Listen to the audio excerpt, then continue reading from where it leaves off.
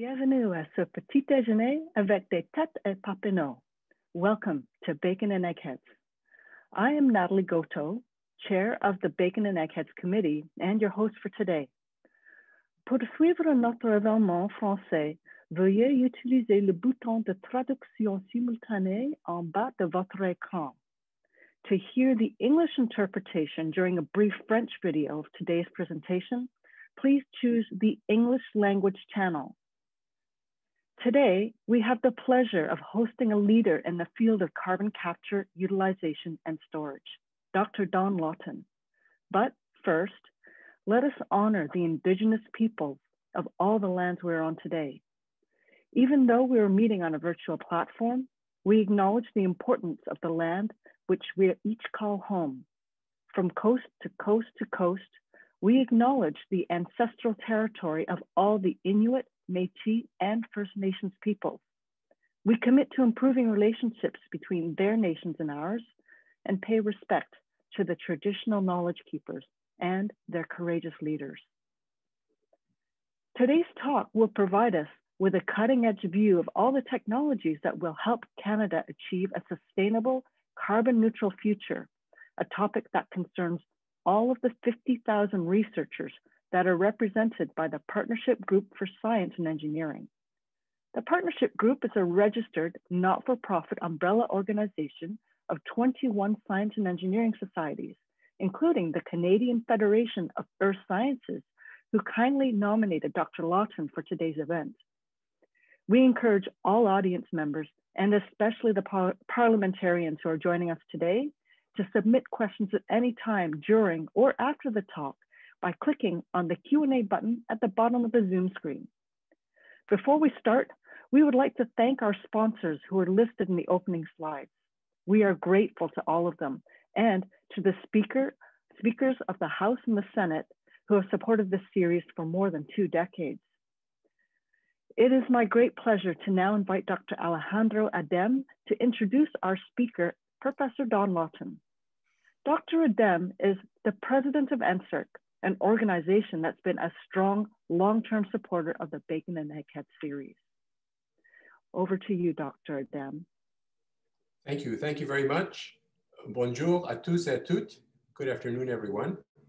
Le CRSNG est partenaire des petits déjeuners avec des têtes à papineaux depuis de nombreuses années, et je suis heureuse de le représenter ici aujourd'hui. When I last addressed the Bacon and Eggheads audience this past December, I commented on how we, as Canadians, were living with changes and challenges. J'avais examiné la vérité de cette constatation et sa pertinence par le passé, dans les années précédant la pandémie de COVID-19. Today, even as we still struggle with this terrible pandemic, I want to take our focus to the changes and challenges of the future. The world we will live in after COVID hopefully is gone. In particular, I want to raise the topic of climate change. At the Leaders' Climate Summit that US President Biden convened on Earth Day last month, our Prime Minister, Mr. Trudeau, announced that Canada would reduce greenhouse gas emissions by 40 to 45% below 2005 levels by 2030. How are we going to accomplish that? It really is a scientific, technological, and societal challenge. Le changement climatique est également un thème important du dernier budget déposé par le gouvernement du Canada. Le budget désigne la technologie de captage, d'utilisation et de stockage du carbone comme étant un outil important pour réduire les émissions dans les secteurs aux émissions les plus importantes. Canada is a leader in this field with domestic projects that currently capture 4 megatons of carbon every year. Looking ahead, we have the technical and geological capacity to capture and store much more. Quel est le rôle du CRSNG dans ce contexte? Le CRSNG est le seul organisme public qui investit des sommes importantes à la fois dans la recherche axée sur les découvertes et dans l'innovation orientée par le marché. Nous faisons le lien entre le milieu postsecondaire et l'industrie. For 2019-20, the last year for which we have the breakout data, we estimate that we invested about $150 million in climate change and clean technology research. It's a lot, but clearly not enough. That's a 22% increase over the past 10 years. For CO2 capture and storage alone, the investment was over $5 million, up 130% over 8 years. Again, it sounds like a lot, but I think we have to do a lot more. As I mentioned a moment ago, CO2 capture holds great promise for Canada. Le conférencier d'aujourd'hui est bien placé pour nous parler des derniers travaux de recherche dans ce domaine. Don Lawton est l'un des directeurs à Carbon Management Canada et professeur émérite de géophysique à l'University of Calgary. And if I may say so, I visited Calgary many times myself as a scientist, and it's always been a very enjoyable visit, and in particular with folks in the geophysics, exploration geophysics community. So welcome, Professor Lawton. Il est le lauréat de nombreux prix, notamment d'un prix Synergie pour l'innovation décerné par le CRSNG. Please join me in welcoming Professor Don Lawton. Merci beaucoup.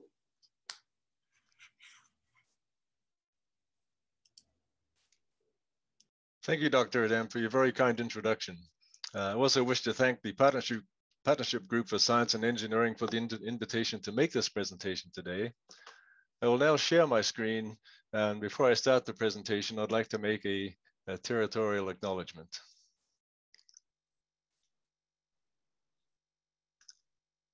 Just would like confirmation that my slides are visible. Looks great. So I'd like to take this opportunity to acknowledge the traditional territories of the people of the Treaty 7 region in southern Alberta, which includes the Blackfoot Confederacy comprising the Siksika, Piikani, and Kainai First Nations, as well as the Tsuut'ina First Nation and the Stoney Nakoda, including the Chiniki, Bearspaw, and Wesley First Nations. The city of Calgary is also home to the Métis Nation of Alberta, Region 3. As Dr. Adem said, one of the biggest challenges or threats that we face today is rising global temperatures caused by increasing levels of greenhouse gases in the atmosphere, particularly CO2. And this increase is linked mainly to the combustion of fossil fuels. Canada, along with many other nations, is committed to a net zero carbon economy by 2050. And we have a new target of a reduction in emissions between 40 and 45% below 2005 levels by 2030. Now, this is a huge challenge. And today, I'm going to talk about one mitigation technology or cluster of technologies known as carbon capture, utilization, and storage, or CCUS for short, and why this is so important for Canada, and describe exactly what this technology does for us. So what is carbon capture, utilization, and storage? If we think of carbon capture, we should think of carbon as being CO2. It's really a method to concentrate CO2 and then be able to do something with that CO2 that we have captured. So there are various ways of dealing with the CO2. Two are utilization and conversion, which have some sort of an overlap, which I'll describe, but that's where we take the CO2 and either make useful products or use it for useful purposes. Today, I'll focus a little more on carbon storage, commonly known as CCS, and the progress that we're undertaking in Canada and the possibilities for the future. I'll describe some of my own research at the CMC University of Calgary Field Research Station in southern Alberta, and then reflect upon some of the opportunities and barriers for implementing this technology at scale towards this goal of a net zero carbon economy. So here's the challenge that we face, as Dr. Adem well posed. We're dealing with significant increases in this concentration of carbon dioxide in the atmosphere. We look here in the last 200 years, the levels of CO2 have almost doubled, so we're now over 400 ppm or 0.04%. So this is attributed to combustion of fossil fuels, increasing the CO2 concentration in the atmosphere.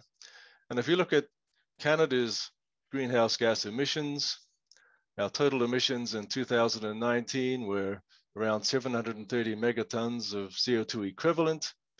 And of that, this pie chart below shows the various gases that contribute to these emissions. And what we're going to be focusing on today are the CO2 emissions, and we're just under 600 megatons of CO2 per year. The other gases are mostly methane and these other gases shown here. So our challenge is to reduce those emissions by a variety of technologies, including carbon capture and storage. So on the capture side, as I mentioned, it's really the separation of CO2 from other gases.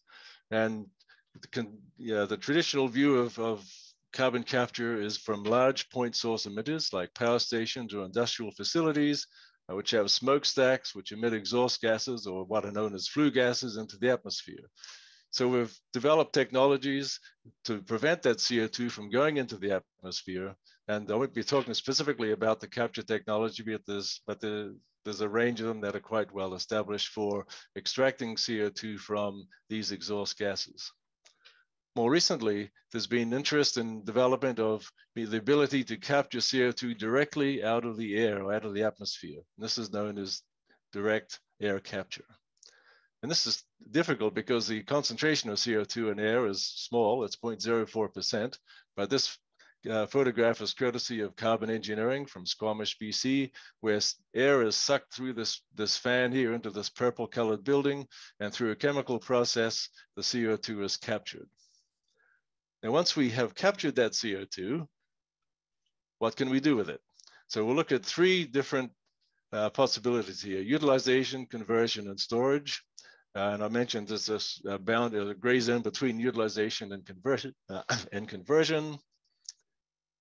If we look at the utilization first, then currently the largest utilization of CO2 is actually in enhanced oil recovery, where CO2 is injected into the subsurface to oil reservoirs, and more oil is produced through that CO2. Now, this might sound counterintuitive because we're trying to reduce the use of fossil fuels and prevent the atmospheric release of CO2. However, the energy transition is going to take a long time, decades. So in the meantime, we'll be using fossil fuels. So let's find a way to use them with the least amount of emissions. And with enhanced oil recovery, every time we are injecting CO2 into the subsurface for EOR, as it's known, we are actually storing a lot of the CO2. Another more recent uptake in terms of utilization or also conversion is cement or concrete. And there's a Canadian company, Carbon Cure, that recently was a co-winner of the Carbon X Prize for advances in being able to include CO2 mineralization into concrete. So this has scalable potential into the future. And then other types of utilization we're more familiar with, for example, large greenhouses shown here, which we use for improving the productivity of greenhouse production. On the conversion side, if we look at the products on the right here, so this is a list of outputs from various industrial processes.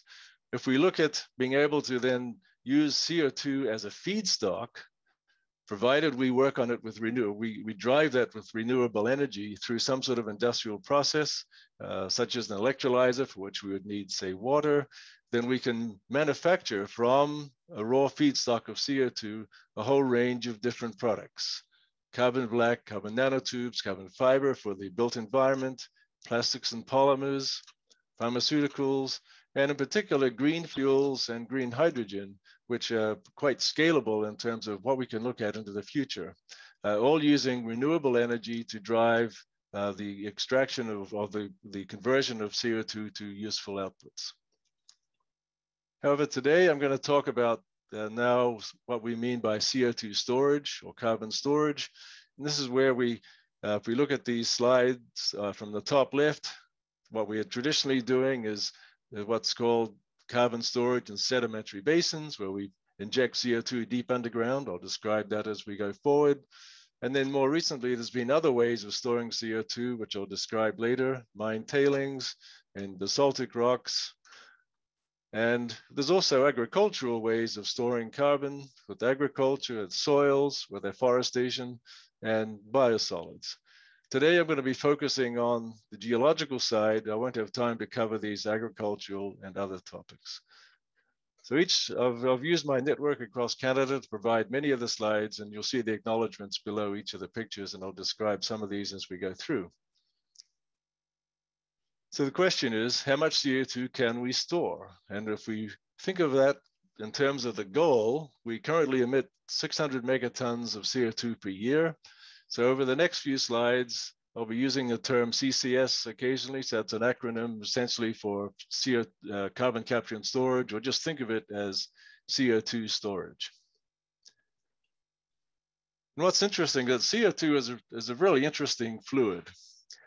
So this is what's called a phase diagram, which on the x-axis here, we plot temperature, and on the y-axis, we plot pressure. So at room temperature, say 20 degrees Celsius and 1 atmosphere pressure, which is 0.1 megapascal, CO2 is a gas. But as we inject, if we go underground, then the temperature increases at about 25 degrees per kilometer of depth. And also, for the temperature, the pressure increases as we go deeper underground, and we'll enter this region known as the supercritical state, where CO2 acts a bit like a liquid and also a bit like a gas. So all of the major carbon storage projects are really using CO2 in the supercritical state, because it is the most efficient way to store CO2 underground. So let's tunnel in and look at the rock itself. So a sedimentary rock, whether this be a sandstone or a silt, you've probably seen those in outcrops. What we have is a grain of rock, or multiple grains that are in contact, and what we've shown in blue are what are called the holes or the pore spaces in the rocks. And typically these are filled, in the case of an oil field, these would have oil in them, or in the case of what we call a saline aquifer, they'll be filled with water. So we can store CO2 in either depleted oil and gas reservoirs, or we can store it in these saltwater units, or saltwater aquifers as they're called, because that water is not really useful to us. So if we inject CO2 into it, then the CO2 will occupy these pore spaces in the salty water, and it'll remain there. It'll dissolve into the water. It'll stick to the grains of rocks. And that's how we get the storage of CO2 in these types of rocks. So how do we know where these rock layers are below us? So we use technology, which I'll describe in a minute, but let's just look at this picture. This shows an outcrop of layers of different types of rocks. You can see here, it's horizontal, different layers. So what we look for are certain layers of rocks that have properties that are very useful for storing CO2. So in this cartoon on the right, we've identified our storage interval here, and we look for rocks that have what are called high porosity, or have a large proportion of holes. More than, say, 20% of the rock is these holes. And another phenomenon or property known as permeability, so that if we push fluids into these rocks, they will flow through easily and be able to move through the rock matrix itself. But because these interesting properties of CO2 is that it's a liquid, but it's also a bit like a gas, it'll be a little buoyant, so it'll want to move upwards. So what we have to do is find an overlying layer that's part of what we call a storage complex, which is a seal.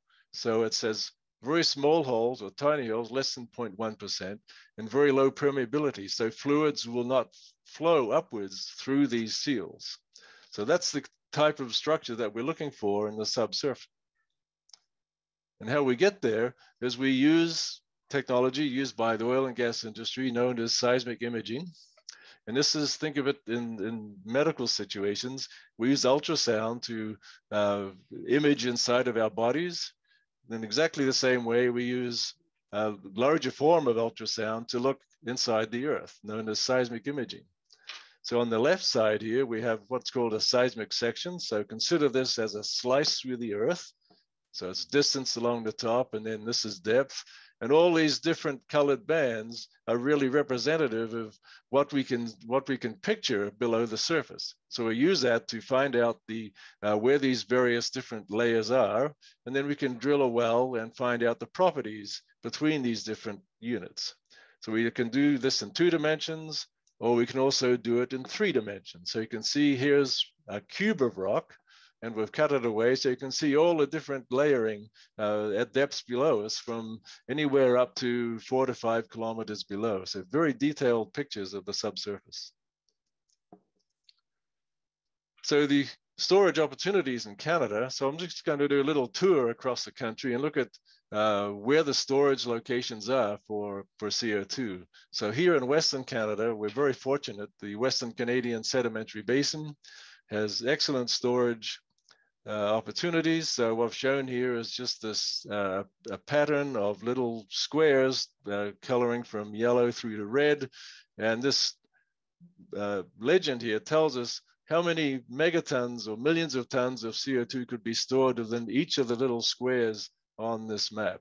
And this is being work that has been ongoing by a number of groups over the years, and we're starting to now refine that to look at specific locations. But if we add up all that storage capacity, we're somewhere around 400 gigatons of capacity, which is enough to store all of Canada's emissions for close to 1,000 years.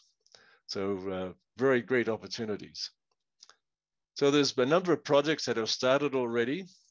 This example by the so-called Quest project in Alberta, where CO2 is being stored by Shell and its partners. Here's just a schematic of the Quest project. CO2 is being stored at a depth of 2 kilometers, so it's in the supercritical state. And the rocks down here are very suitable for storage. The best unit is this known as the basal Cambrian sand. It's a very porous, high permeability sand, and it's overlain by thick layers of salt. So if you've ever been on a farm and seen a salt block that cows lick, you see it's very solid, and there'll be no way that CO2 can move upwards through those salt layers. So this project has been running since about 2015, and as of December 2020, there's been more than 5.7 million tons of CO2 stored in the Quest project. And that's many hundreds of thousands of cars taken off of the road in terms of equivalent emissions. Also in Alberta, recently is the Alberta Carbon Trunk Line that has been completed. It's a 150-kilometer pipeline from Edmonton down to towards Red Deer. And it shows the full technical cycle here from capture, transportation, utilization, and storage. The pipeline capacity is 14 million tons per year. And currently it's being used by Enhanced Energy for carbon dioxide enhanced oil recovery project in an oil field near Red Deer. And already, just to recharge the reservoir or rebuild the pressure, there's been 1 million tons of CO2 stored since the beginning of the year.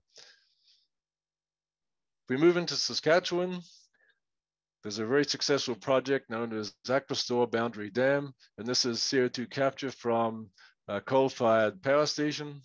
And part of that CO2 stream that is captured is being injected in a project known as Aquastore.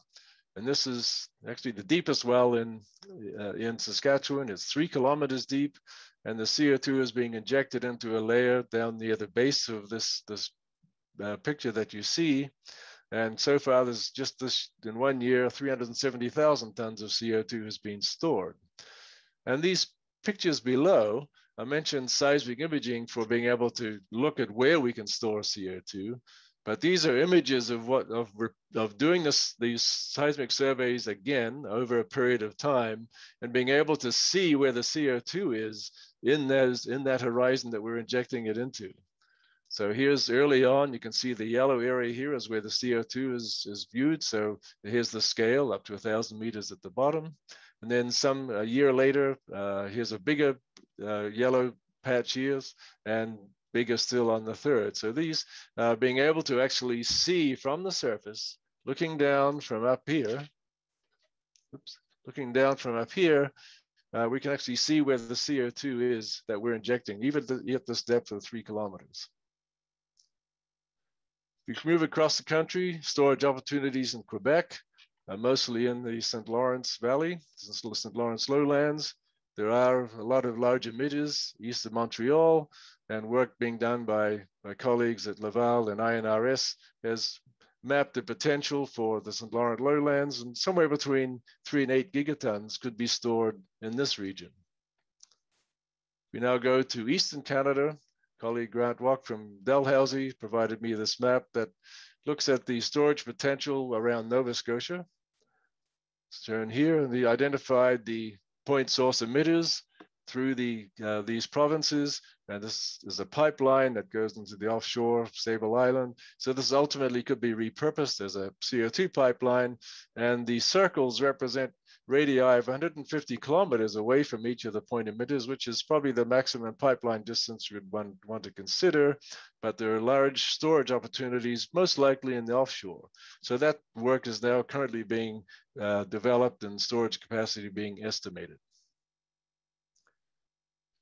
So one critical element of these CO2 storage projects is monitoring and verification. This is the area that my own research works in.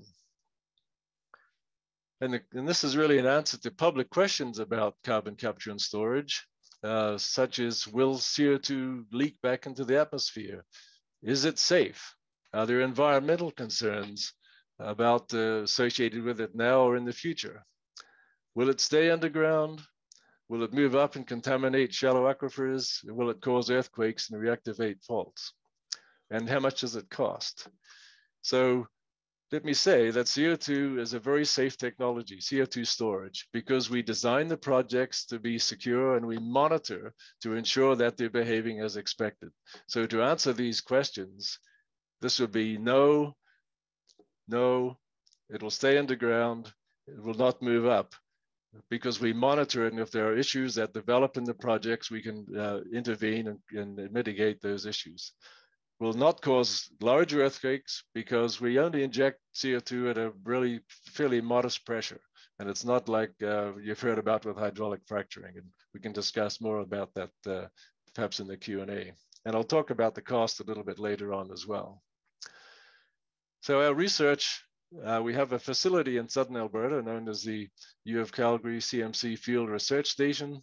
It's a research site for the development and validation of technologies to verify that the CO2 is staying where we think it is. So let's revisit that medical analogy. You know, we all go to the doctor once a year for a checkup to ensure that our body is functioning as it should. And we shouldn't wait if we don't visit the doctor, we shouldn't wait till something goes wrong before we go to the doctor. So this monitoring is exactly the same for these types of projects. We monitor continuously what is happening below the surface to ensure that it's behaving as expected. And some of the technologies that we're using at the site are optical fiber based. So this is an amazing technology that we can, with these thin optical fibers, we can measure temperature, we can measure pressure underground. So we're essentially measuring the heartbeat of this facility as it's operational. And to quickly describe what our site looks like, we have a tour by one of our staff members, Maria McKay. I'll run a video. In collaboration with the University of Calgary, we have developed a research site that is state-of-the-art in southern Alberta. Innovators and industries from the whole world come to work here to test and develop technologies that will allow us to monitor and manage CO2 or methane when they move in the soil or in the air. Hello, everyone. My name is Marie Mackay, a geophysicist working in CMC at the field research station. Here we inject a small volume of CO2 at a small depth. For now, we have 300 tons at 30 meters depth. The goal is to develop technologies to monitor that CO2. What are the most effective technologies, or what combination of technologies would be more efficient to detect that small volume of CO2 at a low depth? Yes, so Maria is one of our staff members doing a great job on working with some of the monitoring technologies at our site. So again, we're being able to essentially continuously monitor this. So imagine walking around where you continuously monitor your own blood pressure and temperature. This is what we're doing in the subsurface. So in the storage area, there are some new developing technologies. And one of them is CO2 storage, or known as mineralization in mine tailings. And colleague Greg Dipple from UBC provided the slide that is really showing what happens where we have a CO2 supply, whether this be from a point source of CO2 or even directly from the air.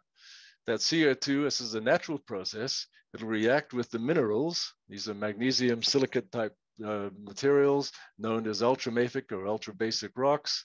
And this precipitates in the mine waste to form mineral carbonates, particularly calcium carbonate, magnesium carbonate, and that's permanent storage. So if we look across Canada at the potential for mineralization and mine tailings, it is large. So on the left here, we have a map of Canada, and these purple dotted lines really separate, if you like, the sedimentary basins that we talked about in terms of conventional storage from areas where there are minerals that are could be mined with tailings that could be used to absorb CO2. And what's interesting, if we think of the energy transition, we're going to see a big upturn in the need for metals like copper, elements like lithium, cobalt, and these are contained in these mineralized belts throughout Canada. So the storage potential, if these mines get developed, are large, and these are just some of the numbers shown in here, mineralization capacity in gigatons for the various provinces. And if you sum it up, close to over 200 gigatons of CO2 could be stored as mines get developed and the mine tailings are used to absorb CO2 and store it permanently. Thanks to Greg Dipple here.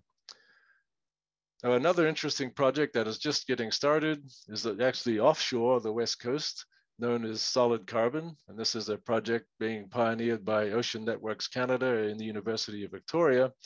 And it's using basaltic rocks. A picture shown here is basalt.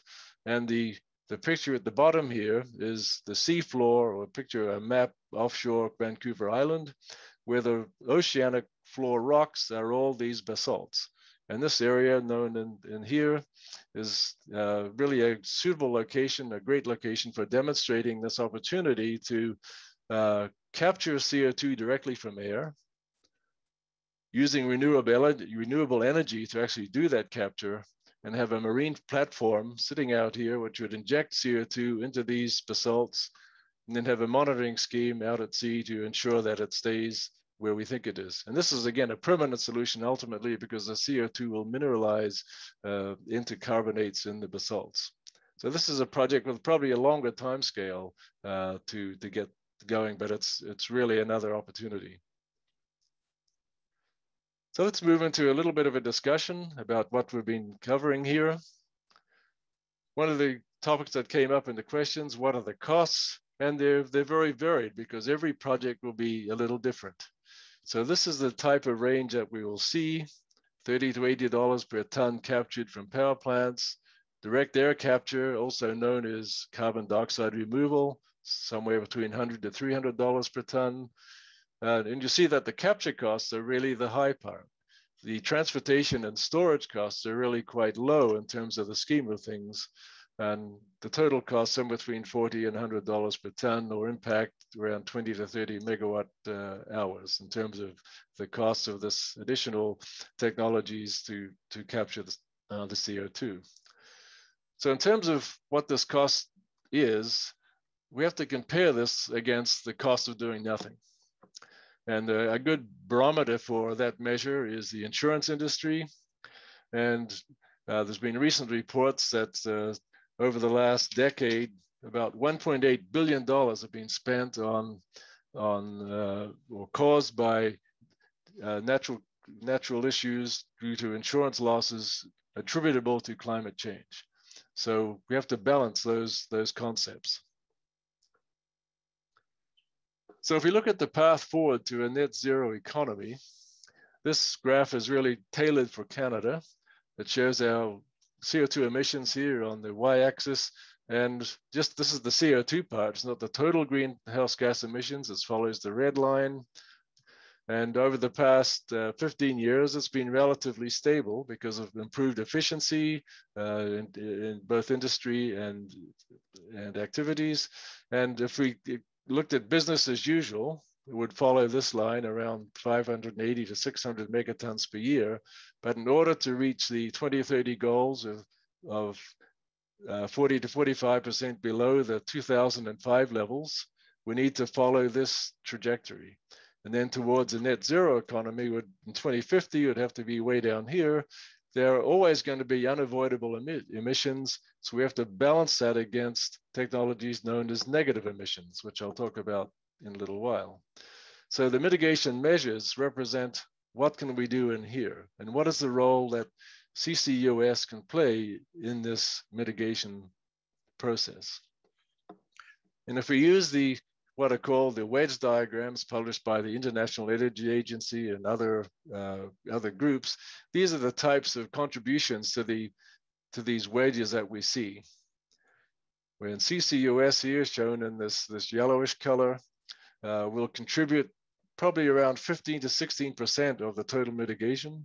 The rest comes from renewables, expanding renewables, bioenergy, hydrogen, which actually itself will generate some CO2, advanced electrification. So these are all of the different wedges that we will require in order to get to net zero carbon, combined with negative emissions. So that's a tall order, because that'll mean we'll need several dozen Quest-sized projects and other types of utilization to achieve these goals. So if we look at those three options, and again, there's no single technology that is going to get us there. We need all of these in order to meet the goals that we've discussed.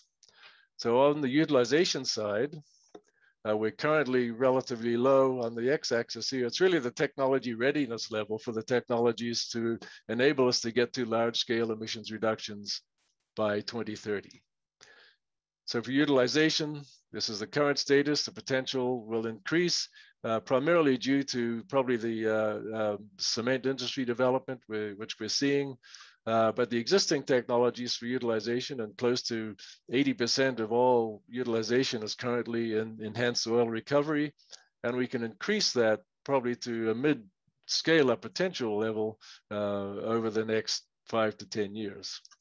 CO2 conversion, this is all relatively new technology. Again, that's using CO2 as a feedstock and with renewable energy to drive the process. So that takes a while to get established. So that's why it sits down in the low readiness level, but it has increasing potential, probably due to mostly the development of green fuels.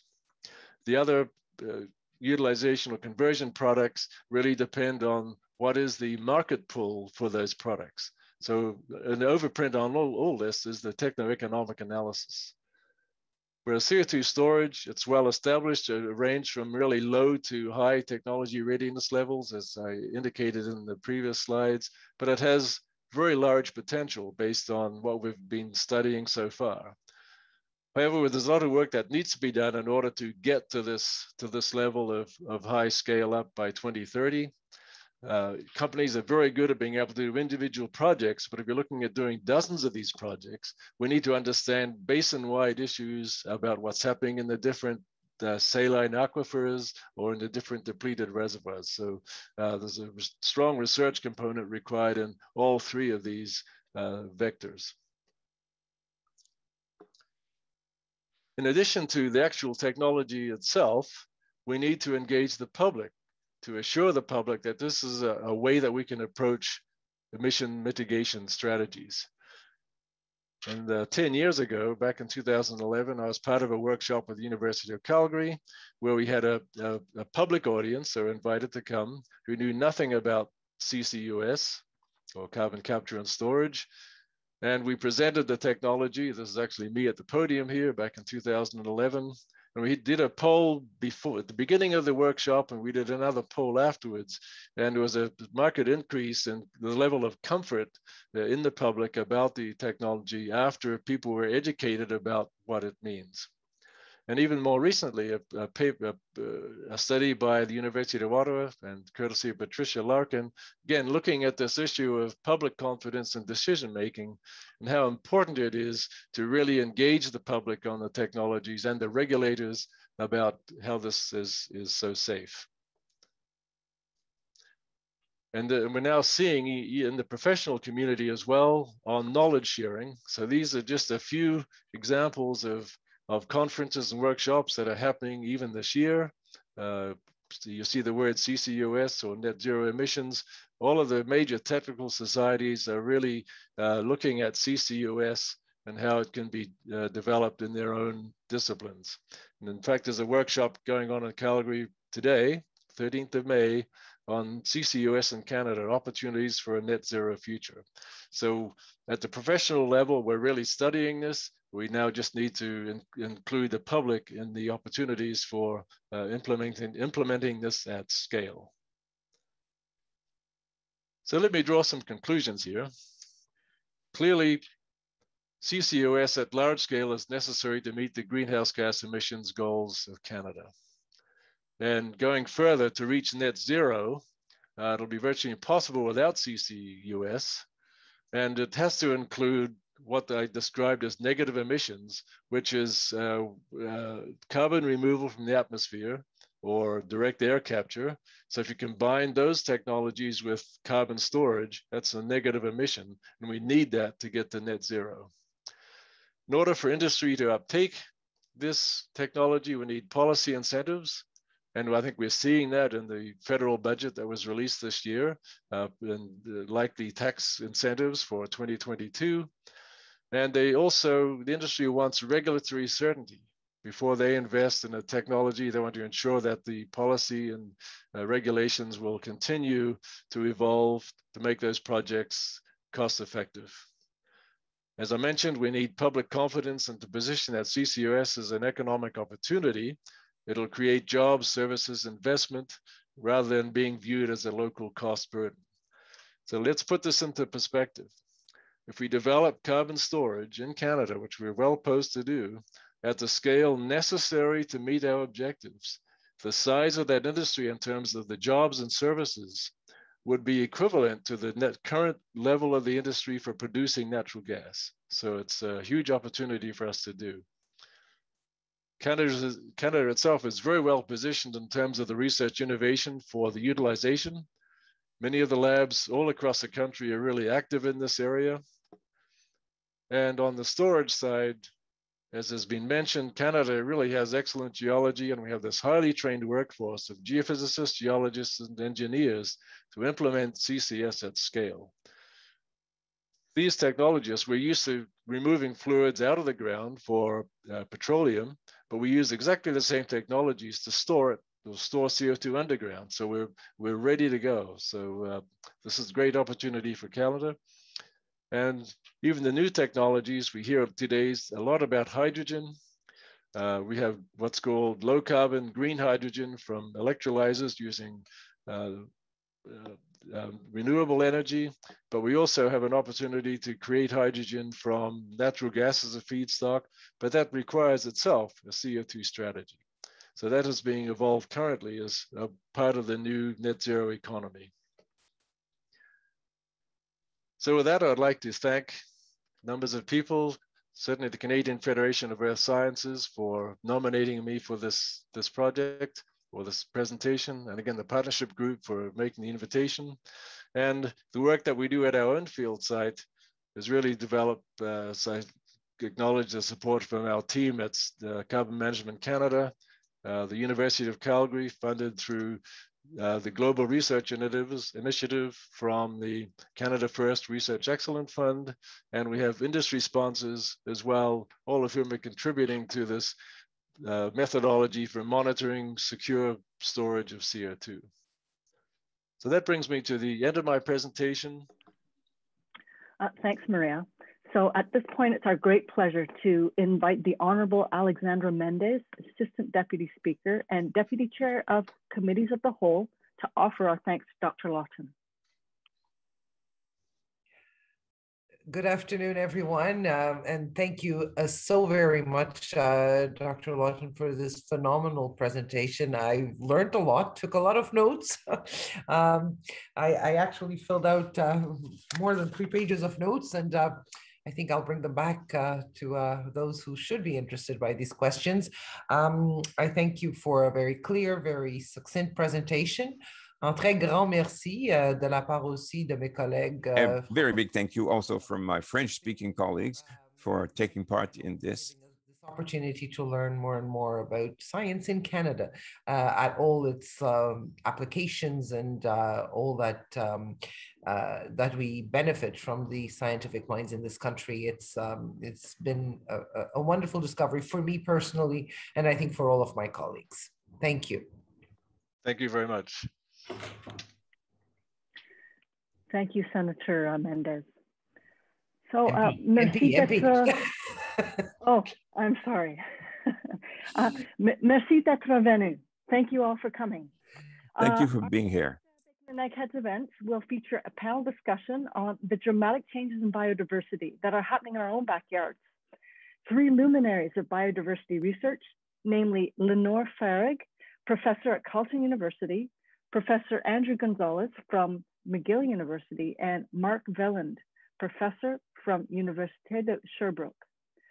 This dynamic panel of natural scientists will discuss what is coming to be known as the 6th great mass extinction and its effects on our local environments. As Zoom closes, please take a moment to fill out the short survey that will appear in your browser. To find out more about our events, you can follow @OttawaEggheads in Twitter or connect to the Partnership Group for Science and Engineering in LinkedIn. Thanks to everyone for joining us. Merci d'avoir participé à cet événement grandiose. Thanks to you for taking part in this workshop.